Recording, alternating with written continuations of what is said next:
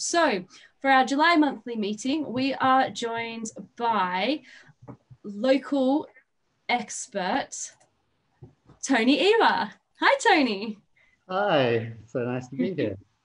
How are you this evening? Yeah, not bad at all, thanks. Yeah, ready to go. Yeah, excellent. So this evening, our monthly meeting, it goes two ways. So we're here to learn from Tony, but Tony would like to learn from us about what lessons we can learn for zero carbon transport initiatives. What have we learned from the lockdown, and what should we do going forward from these lessons learned? And of course, for us at Camcycle, we are very interested in learning from particularly the increase in cycling that we're not necessarily seeing in Cambridge, but we're seeing in other places around the UK. We're actually having a decline in cycling in Cambridge because people aren't travelling to work as much, but across the country, cycling is booming. And also we know there's been impacts on public transport, more people working from home and so on. So your talk this evening, Tony, will focus on passenger transport, but we might touch on goods transport as well, I believe. Just peripherally, yeah, but mainly passenger transport. Absolutely. Excellent. So Tony works with Carbon Neutral Cambridge. So hopefully as you kick off your talk, you can tell us a bit about Carbon Neutral Cambridge and how we can work together, and let's get those carbon emissions down. So Tony, if you could now share your screen again and we'll kick things off. Yeah, can you see that? Okay. Let's give it a second. Not yet. Have another go. And while we're working that out, I'll just say to everybody following along that we have about a minute's delay between the live stream and us actually speaking. So if we don't answer your question at the most sensible time, that's because we have a bit of a delay. So bear with us, but we're doing the best we can. And there we go. A screen is now being shared. And we're at full screen. So Tony, you are good to go. And I'm now officially going to be quiet and hand this all over to you. Okay, well, thanks so much for the invite. Especially in Camcycle's 25th year, it's great to be here. I'm a big fan of Camcycle. I've been a member for a number of years. And when we formed Carbon Neutral Cambridge, I think it's fair to say that we looked at Camcycle as being one of the models for the sort of organization that we could become many years in the future. So you're an inspiration to many groups as well as to the pure cycling campaigning that you do. And certainly when we set up the organization, we got a lot of help from people like Jim Chisholm and from David Earls. So there's a lot of synergy there between our two groups already. Now at Carbon Neutral Cambridge, we're not transport experts and we're not policy experts. But we're quite good with spreadsheets. And so for this exercise, we've concentrated on modeling emissions profiles under different transport scenarios. And we've been fortunate to work with people from University College London. So Isabella and Abby, I don't think can be with us tonight, but I just want to say thanks to them because their help has been invaluable. And we looked in particular at modeling the transport emissions from the Combined Authorities Local Transport Plan, because they didn't do that work themselves. We thought it was particularly important to see what were the implications of the sorts of transport policies that they were suggesting and to see what alternatives might be. Now, just a quick word about modeling. I mean, the thing we all know about models is that in detail they're wrong. But that doesn't mean that they're not useful. So to give you an example, the Imperial College model of how COVID-19 might spread in the UK, we know for sure that some of the details were wrong, in particular about how the doubling was happening in the early part of the pandemic. But nonetheless, the overall model demonstrated to the government that the effects on the health service could be sufficiently large that they really needed to act. And that I think is a good example of where a model led to policy change. Now, back in January this year, as China closed Wuhan, which was a city of 11 million people, a number of analysts in the UK was saying, well, of course, that could only happen because China's a totalitarian state. We could never see that happen here, so hopefully COVID doesn't come to the UK. Well, we all know what happened. They were able to close down London, they were able to close down Cambridge, able to close down most of the UK. So let's not try and second guess what's possible once people realize that they're in an emergency. Now, I know that with COVID dominating the news, probably you don't want to be told that climate change is a greater threat than COVID-19, but I'm afraid that is the truth. And global heating is, and hence climate change, is driven largely by the quantity of greenhouse gases in the atmosphere, in particular by carbon dioxide. And it's the cumulative amount of CO2 in the atmosphere that matters. So even if overnight we could halve global emissions, we'd still be putting carbon dioxide into the atmosphere and hence adding to that blanket that surrounds the Earth and causes the heating that we're seeing. So that's why it's so important that we get to zero emissions, not just reduce our emissions. Now, a brief word about carbon accounting. Most international agreements are based on production emissions. So that essentially means the emissions that are produced within a particular area of interest, be that the UK, be that Cambridge. So to give you an example, if you buy a new car from Marshall's, maybe the steel chassis was made in China, maybe the upholstery was made in Romania, maybe the engine was manufactured in Germany. None of the emissions associated with those activities would contribute to the UK's production emissions, but they would contribute to the UK's emissions under consumption accounting. So consumption accounting is probably closer to what most people would think of as their carbon footprint, but it's more difficult to measure. So I'll be talking mostly about production emissions, although we'll touch on consumption every now and again. So in order to stay with the Paris Agreement, and let's remember that almost all the countries in the world, with one or two notable exceptions, have signed up to the Paris Agreement, including the UK. So if we're going to keep to the Paris Agreement, what are the targets that we need to meet in terms of emissions? Well, a number of different organizations have said what they think should be different targets, ranging from XR saying we need to be net zero by 2025 to the government saying we need to be net zero by 2050.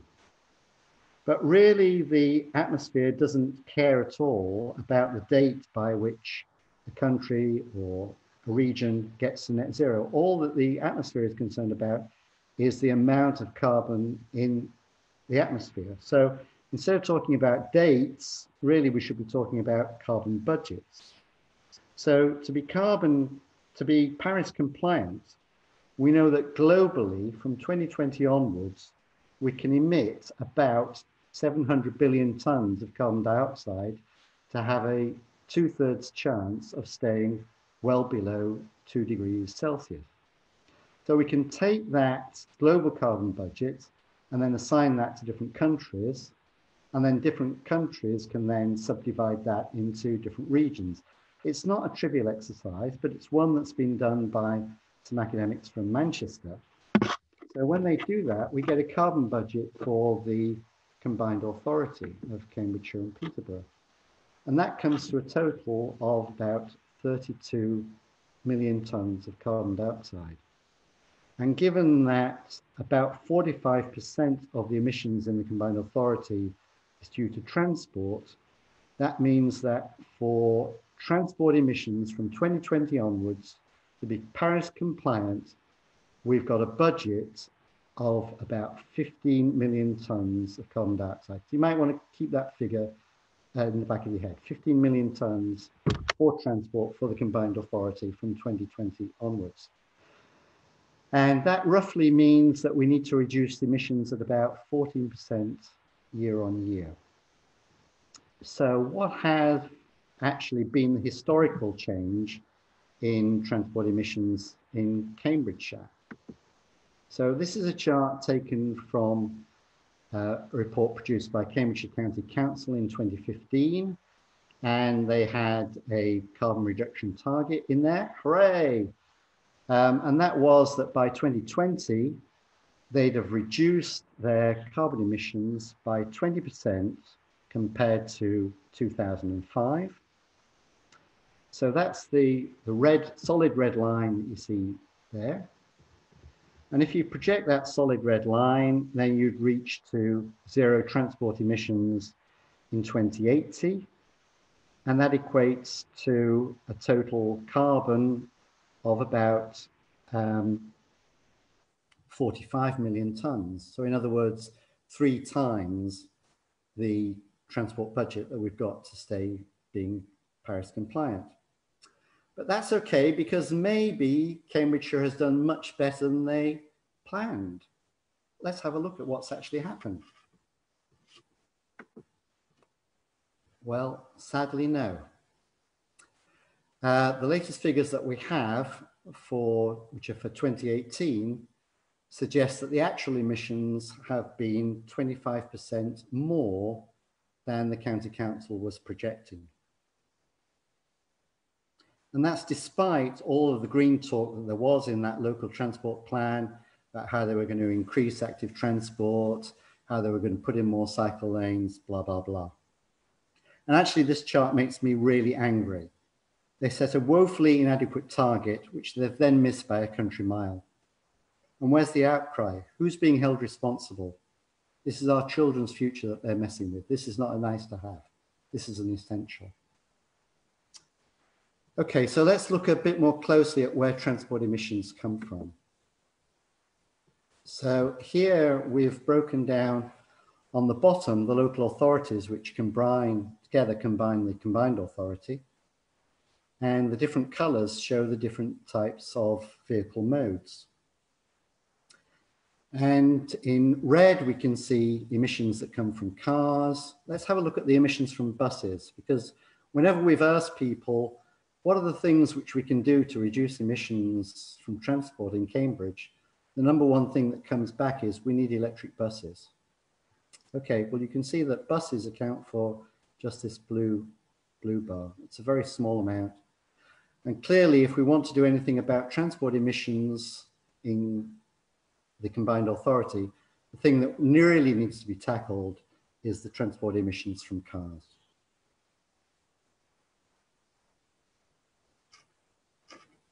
So I'm going to move on now to showing you some of the modelling results. But first of all, let's look at the modelling assumptions for the 2 models I'm going to be showing you.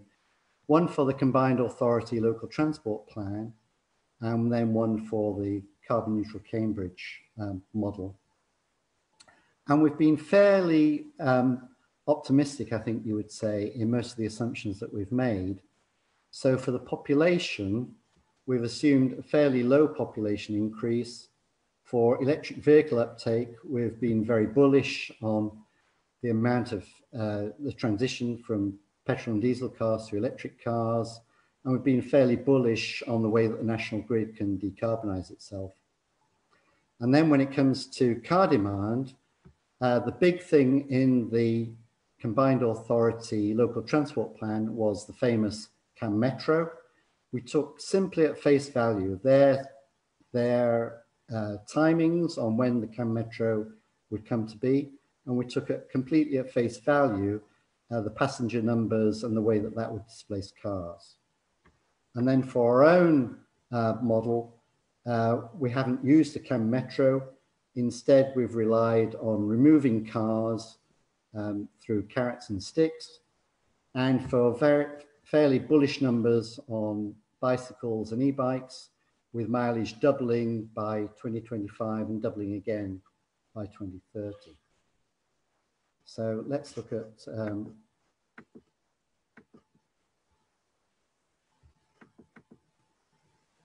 I can get the next slide. Let's look at some of the results. So this is the result for the modelling for the combined authorities local transport plan with the same colour scheme. So in red, we've got cars. You can see that under this model, transport emissions continue to rise until 2024, which is when the first phase of the Cam Metro is due to come into force. And under this scenario, passenger transport emissions total 18 million tonnes, goods transport emissions total 35 million tonnes, so very well short of national and local transport targets. And then under our own scenario, we have transport emissions peaking in 2019. And if you add up the passenger transport emissions, it comes to 18 million tonnes for goods transport, 13 million tonnes for goods transport, 12 million tonnes. So it's significantly better than the combined authority local transport plan, but still well short of being Paris compliant. So on all of these models, the biggest thing that you see is the emissions that come from cars. So we keep being told that electric cars are the thing of the future. These are the things which are going to solve climate change. Let's just have a closer look at electric cars. The thing about electric cars is, although electric car sales are increasing rapidly, they're carrying off a very small base. So in 2017, only around half of 1% were plug-in hybrids or battery electric vehicles or fuel cell electric cars. And it's projected that this year, about 10% of those same vehicles will be new car sales. So that means that this year we're expecting around 90% of new car sales to be either petrol or diesel. Now, given that the fleet turnover of the fleet is about 10 years, that means that those cars that are being sold today are still going to be around in 10 years' time, by 2030. So the timing just doesn't work for electric cars to impact our climate targets. And I think that's been summed up probably quite nicely by Kevin Anderson. He says we need to get away from this idea of moving 80 kilograms of flesh around cities in 2 tons of metal. I think it's clear that cars simply don't belong in cities. So building EV charging infrastructure in cities is a terrible idea. Well said, Kevin. Okay, so what are our other transport options? So let's just look at a few. Well, at the moment, for a typical small sedan car, petrol-powered or petrol-powered, its emissions are about 150 grams of CO2 per kilometre. For a bicycle, its emissions are about 30 grams of CO2 per kilometre if you're on a vegan diet, going up to about 60 grams of CO2 per kilometre if you're on a reasonably high meat diet. And for those who are on extremely meat-intensive diets, such as the Atkins, it goes way above that. And compare that with an electric bike, and this is using figures for the current figures from the National Grid. Its emissions are about 10 grams of CO2 per kilometre. So a big difference. So the key question is, can we get people to switch from cars to electric bikes? And bear in mind that at the moment, new electric cars, the government has something like a 35% subsidy on new sales, whereas the electric bikes have no subsidy. So just to wrap up, decades of car-centric policy decisions have led us to this current woeful situation where only extremely radical changes in the way that we use our transportation are going to meet our climate goals. It's going to require the rapid removal of cars from metropolitan areas. It's going to require us to, at the same time, rapidly grow active and public transport. And it's going to require a halt to the growth agenda. That doesn't mean we stop building houses. There's some that are already decided based on the local plan, but it does mean that the kind of hypergrowth situation that we have being planned by some authorities, that's going to have to go by the by. Thanks. I'm open for ideas. Thank you, Tony. I'm just putting a little nudge on the Facebook comments now for questions to come through. So please do let us know if you have a question for Tony. And if you can't comment on Facebook, we're monitoring Twitter, and you know what, you could even send an email or send me a text message and I will pass those questions on. We're doing our utmost to be as accessible as we can for everybody. But we know we've got a slight delay with the Facebook coming through, so I'm just talking to fill the space until the presentation's finished for everybody else and we get those questions. There we go. Oh, Anna's beaten me to the questions. Right, some questions that came through earlier for you, Tony. So we have, what is the environmental cost of your average electric bike battery, and how many, oh, it just jumped away, and how many miles need to be cycled before it breaks even in environmental terms? Yeah, well, for most of the talk, we've been speaking purely about the emissions that are operating. So the question is coming up about the emissions associated with the battery.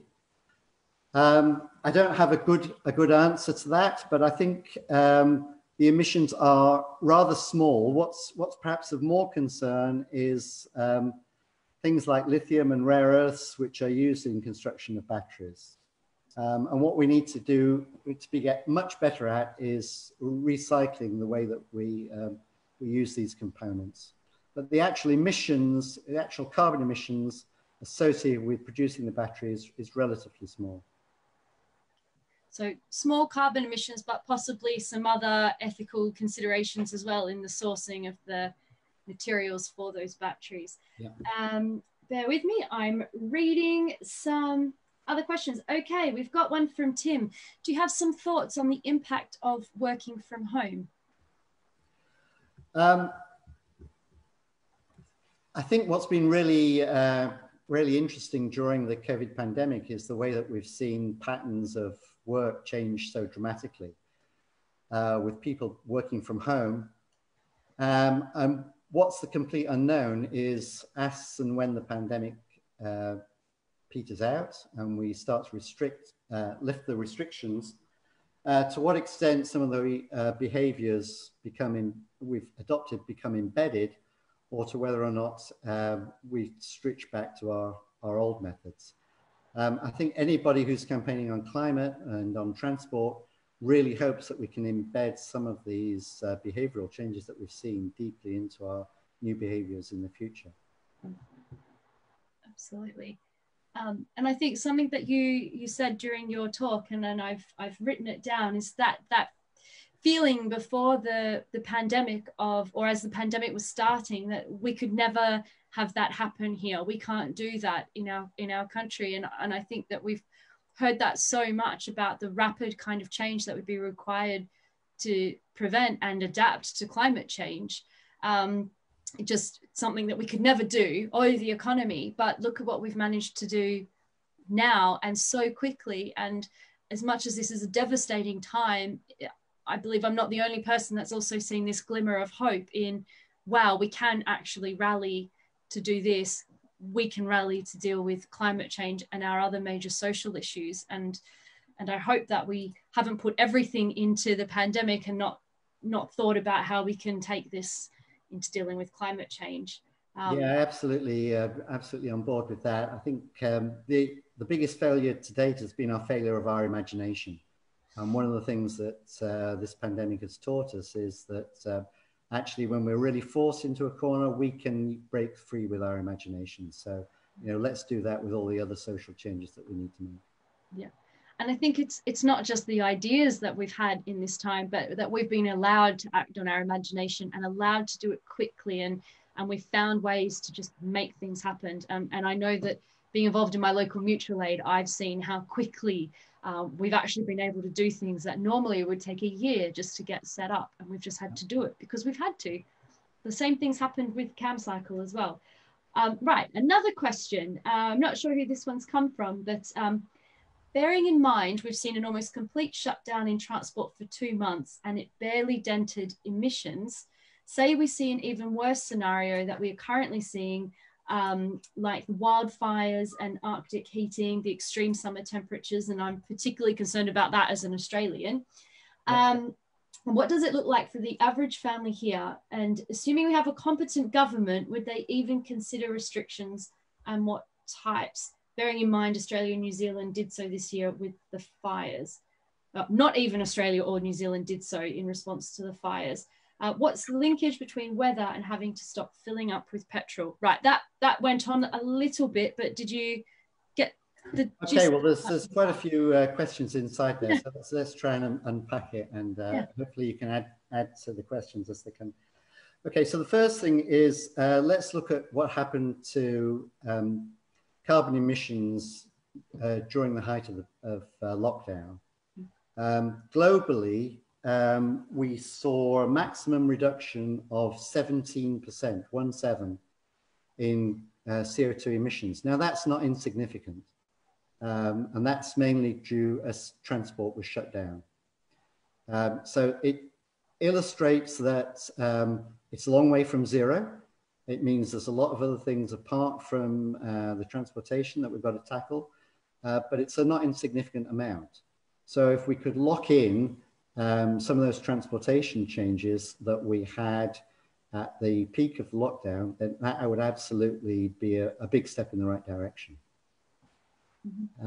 What was the next part of the question? So I think that the next part was, I would say, we've seen that even in Australia and New Zealand, with such drastic impacts of climate change, the wildfires, the government there had no real climate change response. And as an Australian, I was following that and seeing them saying, let's not bring politics, that's political, don't talk about that. We need to deal with the fires, but just this complete unwillingness to actually talk about the root causes and climate change. And I think in a way they got away with that because then the pandemic hit and they've not been held accountable for not even considering the climate change impacts and causes for those. Okay. Well, there's a big question in there about how do we get change and what contributes to change, and how do we get governments to change?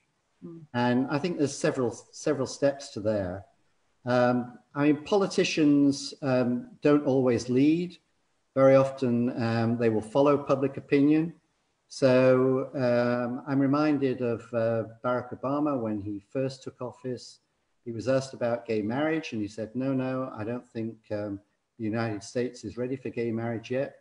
But as soon as it became clear that public opinion on this was changing, he was very much at the forefront of it. So I think we're going to see the same thing with climate change. As long as politicians feel that the public at large doesn't care, then they won't put it high up on their agenda. And as soon as they feel that this is a real political issue and that getting re-elected might depend upon how seriously they take the issue of climate change, then I think we will see politicians of whatever hue take a real interest and enact policy on it. I think that's a real frustration because at times like these, we need leadership. We need our leaders to be taking us on the journey, as well as us as constituents telling our leaders what we need. But there needs to be both. And at the moment, it seems it's very reactive to votes and short-term votes, as opposed to taking some big, bold chances and explaining why they need to be done. But we're starting to see some examples of that leadership around the world. So there's some... And it also doesn't just depend upon national government policy, as useful as that is. We also need to see changes happening at a municipal level, at a city level, a state level, as well as at our workplace level, as an individual level. So it's all levels that we need to get change at. And I think we're seeing on the climate front big changes happening at city level, especially in countries like the US, which don't have good national policy, but are having very interesting and exciting policies at lower levels. I think Paris is an interesting one to watch as well. With the recent elections, there's now a mandate to go for it in Paris, which is very exciting. Well, Anne Hidalgo, in a second green paper, said that she would remove 66% of on-street car parking from Paris. Well, she's just been elected for a 6-year term.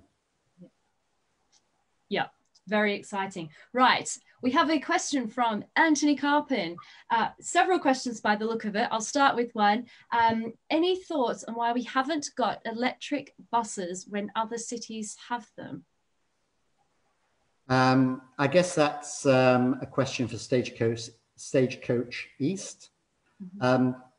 As you probably knows, we're hoping that bus franchising is going to come to the combined authority this year or early next year.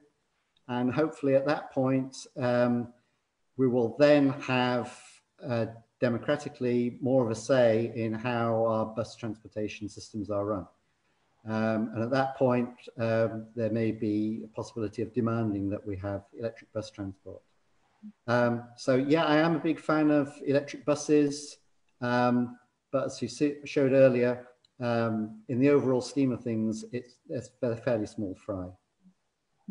When I saw that graph, I was quite taken aback, because I guess we see buses and they're big and they can be quite smelly, but when that graph really gave me a bit of a mind shift, is that yes, the priority is moving those private cars off the roads, and we should still be using the buses we have because it helps with that. But then also, if we're buying new buses, then let's make sure they're as clean as possible. Yep, absolutely.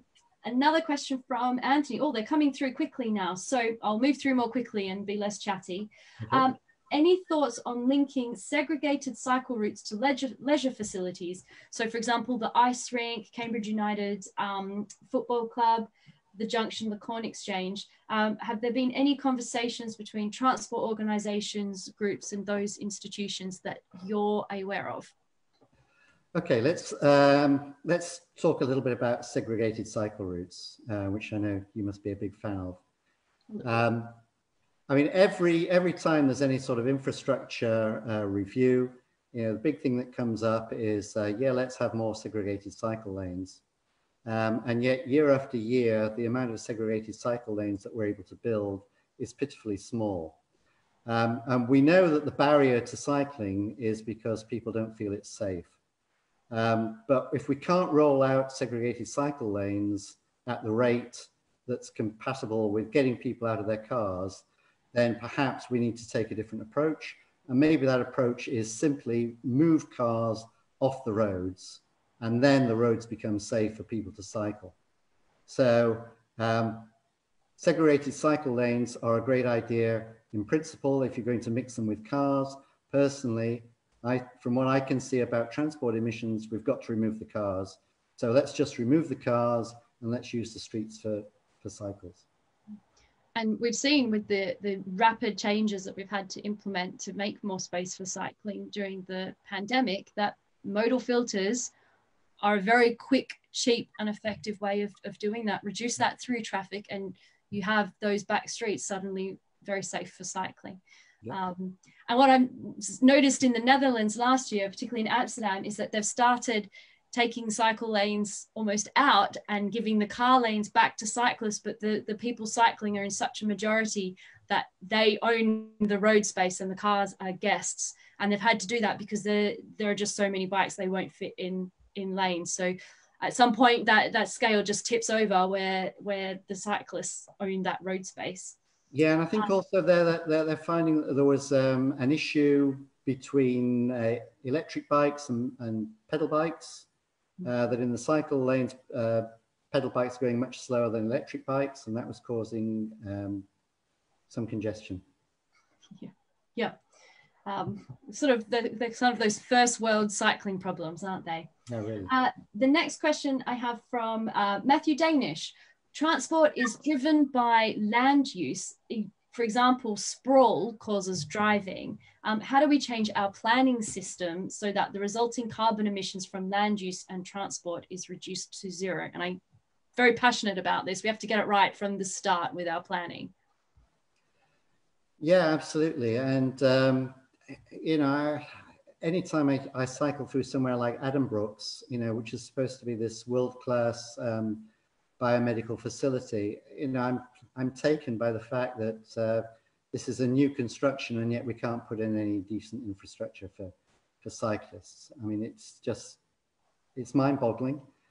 And so I'm not particularly optimistic that new plans for new developments are going to include that. So it's why I'm really against, sort of, again, coming back to segregated lanes. I'm not really a big fan of segregated lanes. I think we've just got to take out the cars and let cycles and electric bikes use them. But in terms of the planning, I mean, the big thing is the local plan. It's essential that we try and use the local plan as a way of driving towards zero emissions. I know there's a number of people like Paul Frainer who are passionate about this, and we've just got to give them the support that we can. Absolutely, we need to influence that local plan, don't we? Because we do. That influences the developments, that influences the transport, that influences the carbon emissions. But most of the time we don't realize the problems until things are already being built, and it's very hard from that point.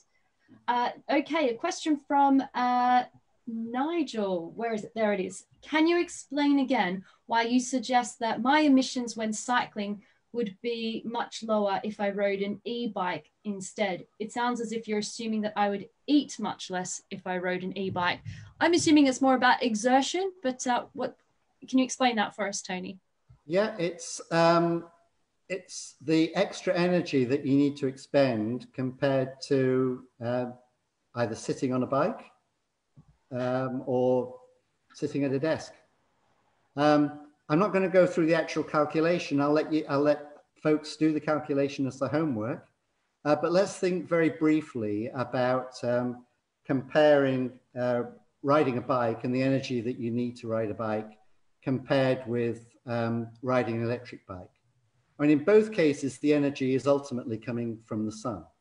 In the case of riding a bike, the sunlight is being captured by plants. And plants are very inefficient at capturing sunlight. They're very good at capturing carbon dioxide compared to anything that machines can do. But compared to a photovoltaic cell, they're very poor at capturing sunlight. So that's the first part.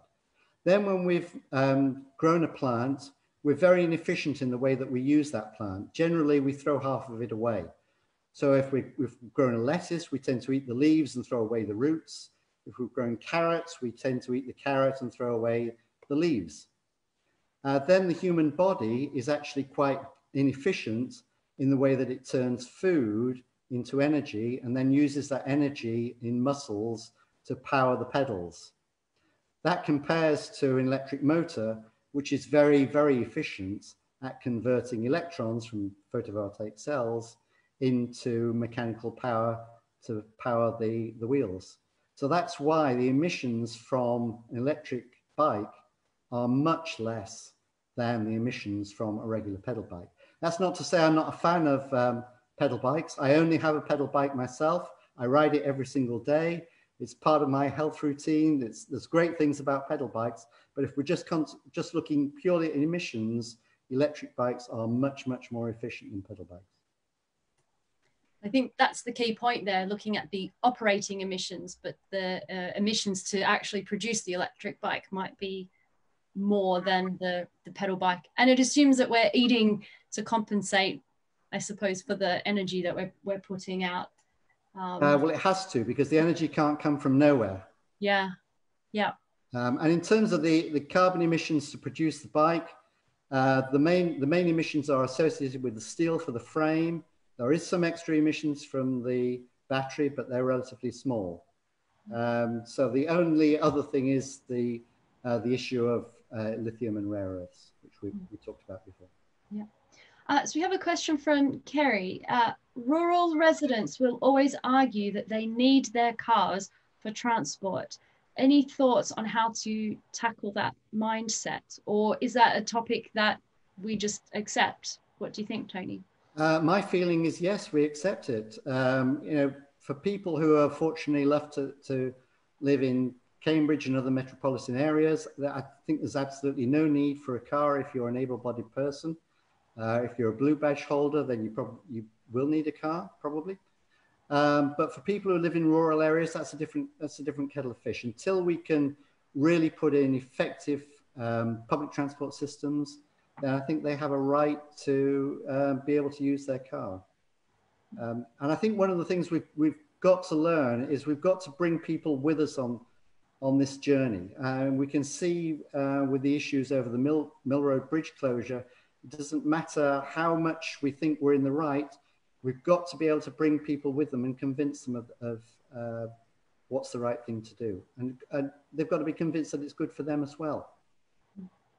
And it might be a case, it's not that you don't need your car, but do you need to use your car for all of those journeys? I have a lot of family members that live in the country and like, why do you drive your car just down to the shop? You're in the country, you have a car, but that's still a biking distance. I'm the weird person that gets the old rusty bike out of the shed just to live by my values in the countryside. So it can still be done. Okay, another question coming through. How do the housing needs of Cambridge fit in with reducing growth? Do you think new developments on the edge of Cambridge, for example, Marshall's, the Northeast Cambridge development, can work if they are built as zero carbon communities? Or is all growth a risk to our local environment and water levels? How can we avoid people working in Cambridge but having to commute in from so far away? Wow, there's a lot of questions in there.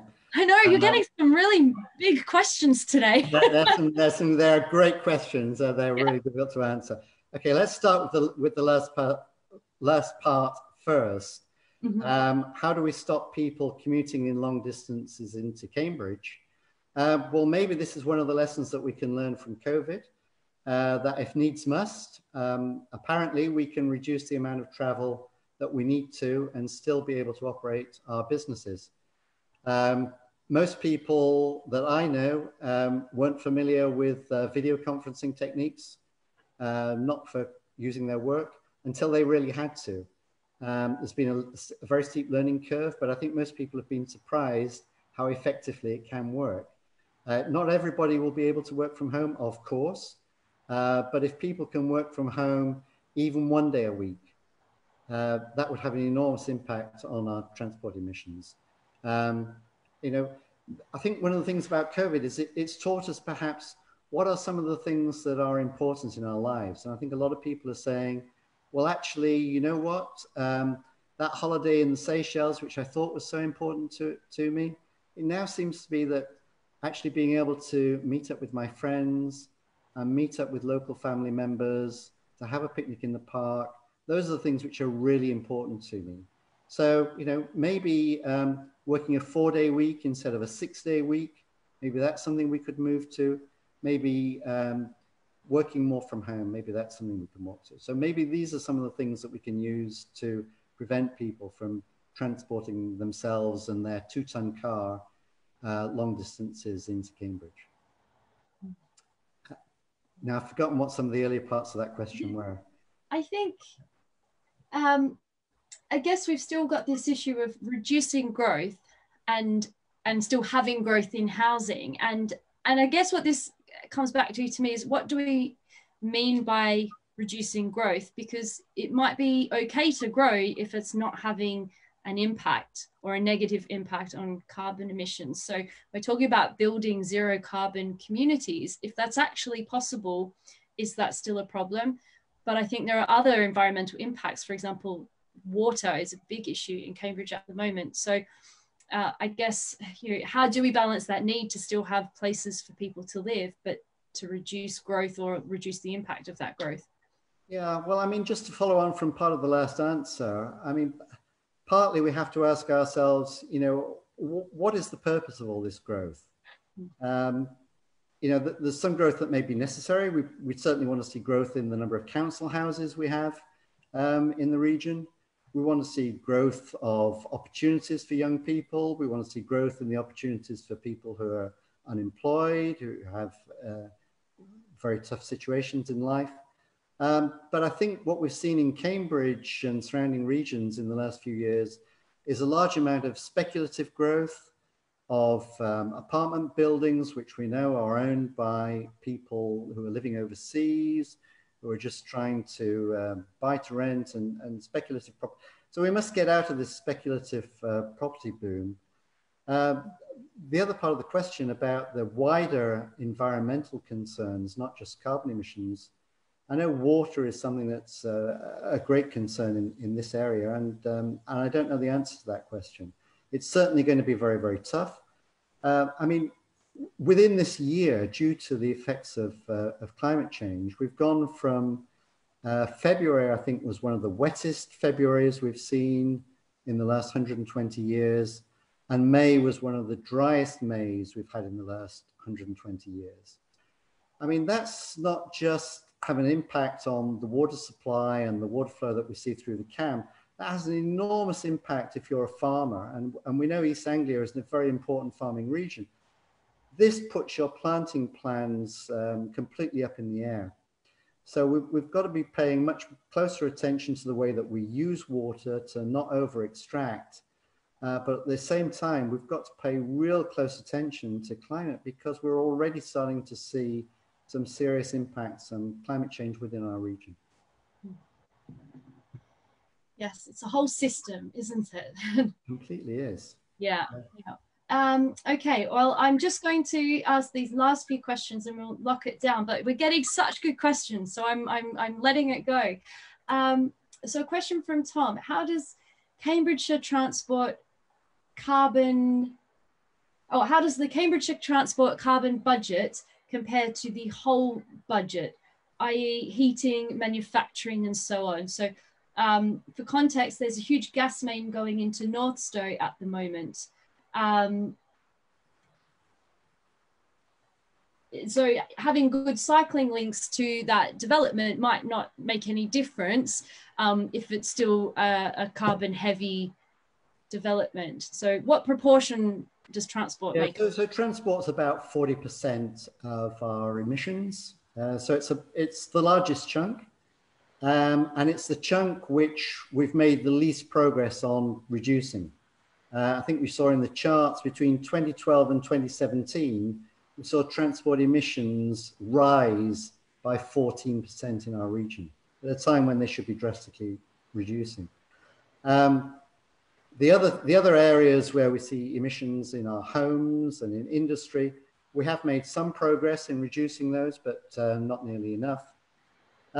In terms of the carbon intensity of the electricity grid, that's one of the UK's great success stories. Nationally, we've phased out almost all of our coal-fired power stations. That's had a tremendous impact on the carbon intensity of the grid, whilst at the same time we've been building up renewables. So that's a great UK success story. One of the great unknowns is, what are we going to do with gas? And that's, I guess, part of his question with this gas pipeline that he's noticed. Clearly, if we want to get to zero emissions, we've got to stop burning fossil fuels. And that includes not just petrol and diesel in our cars and vans, but it also means gas in our homes and in our industries. And how we get off gas is one of the topics of massive research at the moment. Domestically, we've got the possibility of heat pumps. But I think just today, the government announced that they were going to be rolling out a £3 billion package for home and buildings insulation. It's a great thing. We know that energy saving is massively more important than almost any other measure that we can take when it comes to reducing our carbon emissions. 3 billion sounds like a lot, but the Committee on Climate Change estimates that for these sort of energy saving measures, it should be about 10 times that amount. Yeah. Okay. So this isn't a cycling question, but let's go for it. What is the predicted percentage uptake of new and retrofit air source heat pumps versus new gas central heating? So we're building on from that theme over the next decade. Is it the assumption that air source heat pumps will become cheaper or get a subsidy versus gas boilers? And I think there's retrofitting, but also building this technology into these new developments that we've been talking about as well. Yeah, well, the government's made it clear that you won't be able to install gas into new developments from, I think it's 2022. So then new developments will be electric heating. In terms of subsidies for heat pumps, yes, I hope Rishi Sunak is listening in tonight. Chancellor, yeah, please let's have those. One of the barriers for installing heat pumps, certainly in Cambridge, is just the expense. But we've got to phase out gas. It's a very difficult thing to do. Heat pumps do offer that opportunity, but it is an expensive change. But as we've seen, when we need to make rapid change, it's remarkable that we can do so. And if we just say this has to be done, I'm sure we'll find a way to do it and bring that cost down, or spread that cost out in a different way. We were being told, you know, a year ago that there was no magic money tree. And now we've seen that actually, yeah, there is. So yeah, let's use the money in really productive ways to save our environment. And I think more so than ever, we need to have a green recovery. We need to make jobs. We need to have some form of economic stimulus. If we're sticking with the same economic system, but let's use that urgency to put into these big projects that we need to become more low carbon or no carbon. Well, I mean, I've avoided using the hashtag Build Back Better because it's just become so ubiquitous, but it is true. We need to build back better. And a green recovery is also about jobs. It's about apprenticeships. It's about retrofitting. These are jobs for the next 20 years. And absolutely, the green recovery, a Green New Deal, these are the things that we absolutely need. Mm-hmm. Absolutely. Now, Tony, I've closed the questions to our audience, but while you have the floor, are there any questions that you have for us? I probably can't give you the answer right now, but I will take those to our members and come back to you. So what are your questions for us, or what would you like us to do? Okay, well, these are some of the questions I guess I'd like to know. I mean, we know from surveys that the vast majority of people are concerned about climate change. We know that the vast majority of people want to see more action on climate change. And yet, when it comes to individuals actually changing their behavior, this is much more difficult. So I guess I'd like to know from the membership of the cycling campaign is how seriously do they take the issue of climate change? How seriously do they think the issue of getting to zero carbon emissions is? And do they think that the sorts of measures that we've laid out in terms of phasing out cars from our metropolitan areas rapidly, do they think that's doable? Do they want to see it happen? Or are we still for segregated cycle lanes?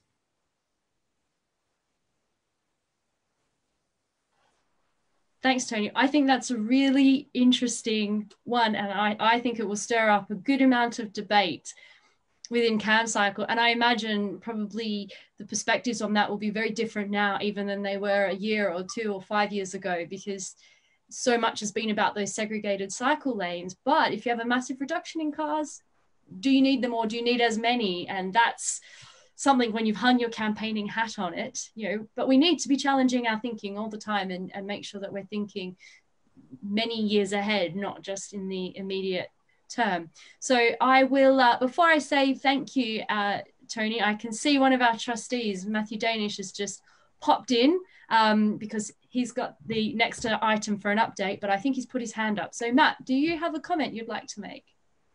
Yeah, thanks, Tony.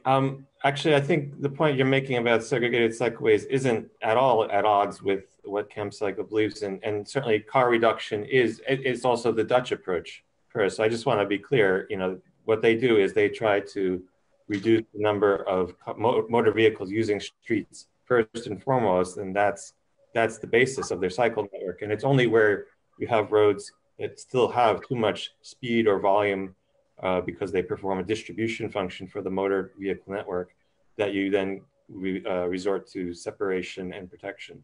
So that is absolutely compatible with what we and the Dutch promote. So I totally take your point on that, but please don't put us in some kind of everything must be segregated bin. It's all about the context, really. Thank you. Good, got you. Absolutely, and as we've seen, with the pandemic, that huge push for those modal filters, because that urgent, rapid change has had to be done, and yes, we've been pushing for that kind of infrastructure.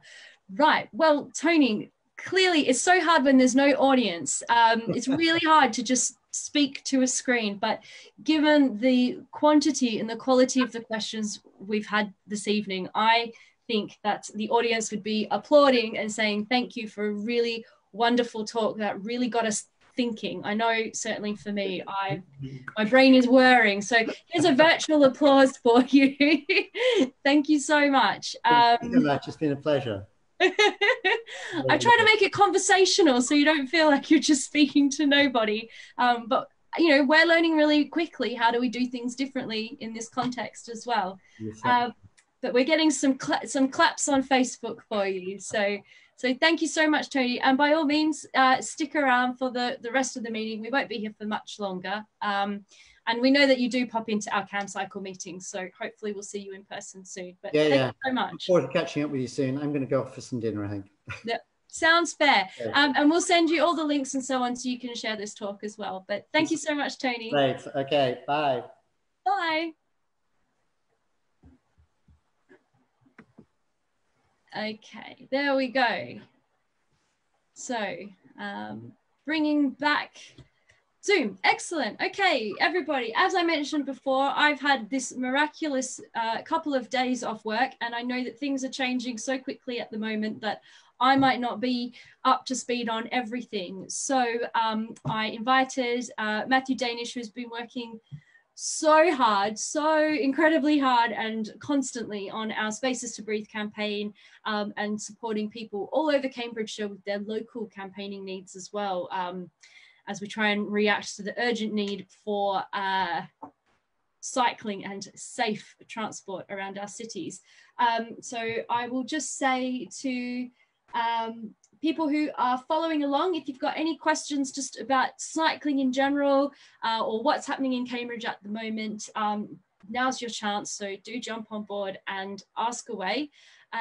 But I believe Matt may have a few updates about Mill Road, which is always a very hot topic. So Matt, would you like to give us an update? Thanks, Roxanne. I guess I've just heard this as well, and I'm sure some of you already have as well, but the ANPR cameras are due to be installed on Thursday, according to the Highways Committee hearing today. So hopefully that will help sort out some of the chaotic issues regarding drivers who are not following the signs and going through the closure point. And then hopefully they can then move on to fixing up the landscaping and all the other issues that we highlighted and making the street open for people to safely social distance, and the shops to open safely and have people going to the cafes and the various shops along Mill Road. Yeah, I can vouch as one of those people who had a rather aggressive encounter with a driver on Mill Road, and it feels a little bit like we've potentially filtered out lots of responsible drivers, but there's a bit of aggression still there. So hopefully we get those changes soon. But we haven't seen many other changes around the place yet, have we? Yeah, that's correct. In the city center, there have been expanded pavements put into place in some places, such as I believe on Regent Street.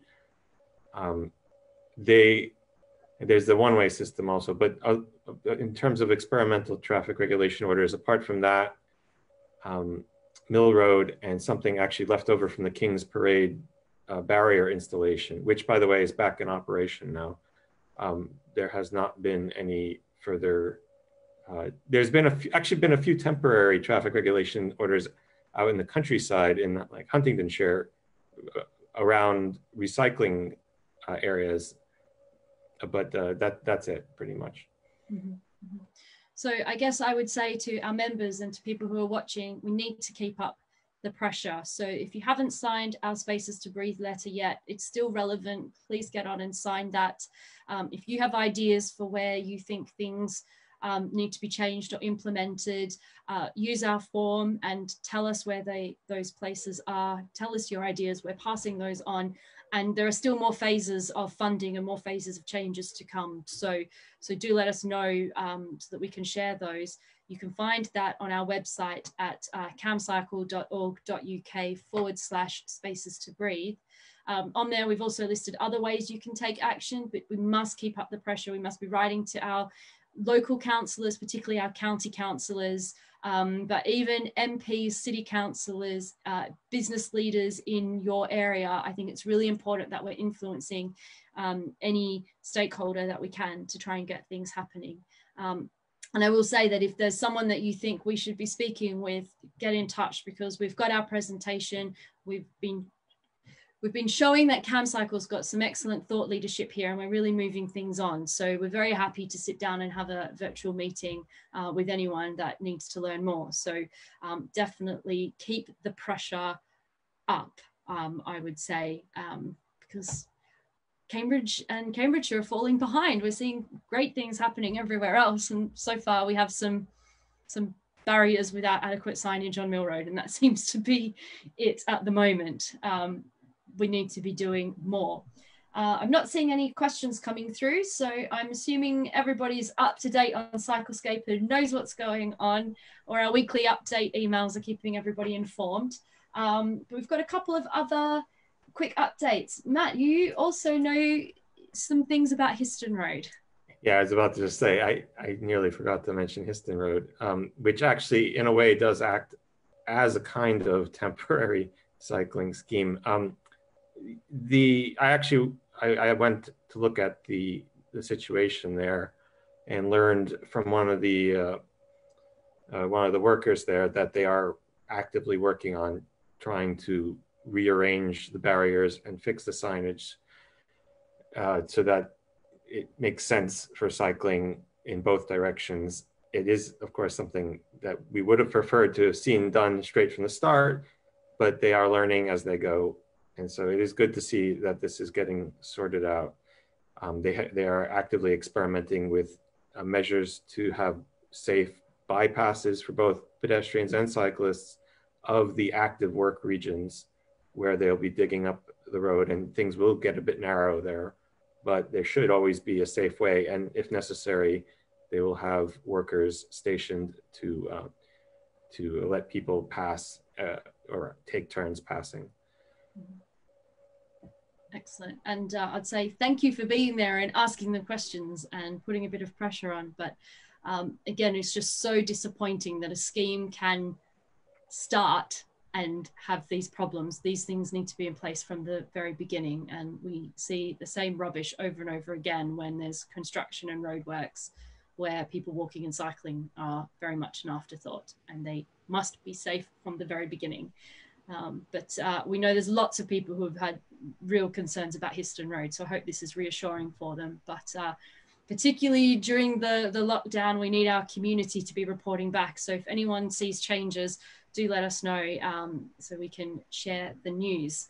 Other news, I don't know if people watching have seen some incredible aerial shots, I believe taken by kite, of the Chisholm Trail Bridge. So it's very exciting to see that it looks to be all in one piece and essentially waiting for the right time to be lifted into place. So if you haven't seen those pictures, scroll back up through our Facebook feed and you'll see these incredible pictures of the Chisholm Trail, or the Abbey Chesterton Bridge, looking fantastic and ready to be put into place.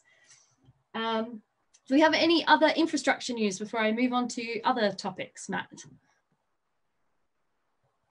Yeah, I suppose one quick thing is that the Park Street Cycle Park planning does continue. I know it's kind of fallen in the background, but I did attend the meeting to talk about the needs of inclusive cycle parking in Park Street, and to get all the remaining, to talk about the remaining issues with aisle widths and distribution of stands. So that is actually proceeding. So, you know, the architects and the planning officer are working on it. So it's kind of fallen in the background, but it is moving ahead. So that's good that they are engaging. Excellent. So keep your eyes peeled on Cyclescape for that, I would say. And I think I'm noticing that we're getting a bit more of our business as usual coming back. So after such sort of intense campaigning during the lockdown, we now have to also be keeping an eye on all the planning applications. As I've seen in the 2 hours since I've come back from holidays, there's a lot of things going on Cyclescape, lots of threads that I need to check in about planning. So we need all our volunteers back on board, ready to help get through all the usual planning things. Now we have a question. We've been asked by the BBC for a recommendation for somebody they can talk to who has just taken up cycling during the lockdown, and how that's maybe changed their views on their commute and what their experience has been like. Now, this is a bit challenging for us because generally the people we're speaking to have already been cycling. But if anybody watching this could put someone in touch with us, I think we'd love to speak to someone as well who's just taken up cycling during this time, particularly for their commute. So please do have a think if you know someone who would like to share their story and would like to speak to the BBC. And then in other news, nothing official that I can properly announce yet, but Camcycle will be having a part-time summer intern joining us very soon. So I say watch this space. At first we thought we wouldn't have an internship, but we've found a way to do something. And our intern will be helping us with our policy project, which stalled again during the lockdown, but we're determined it must keep moving. So I would say get ready for an announcement about this, and for all those people who have dipped their toe into the waters of Camcycle's cycling policies project, get ready to dive straight back in, because more than ever we want to get those policies written up and shared. So please do let us know if you would like to get involved in that project or resume thinking, sharing ideas. There's a number of threads on Cyclescape, and our intern will be raring to go and to get stuck into that. So that is some good news. It's nice to see a bit of business as usual happening again. But other than that, I think I've finished talking to a screen. I'd just like to say thanks to everybody for following along. We know that it's not ideal and the systems are hard to use and not everybody can get in. And I'd just say thank you for your patience. Thanks for sticking with us. We're really doing our best to try and meet as many needs as possible. So I really do appreciate that you've found your way here. You've joined us and our guest speaker. And I'll just say keep on cycling, and thanks so much for joining us. Bye.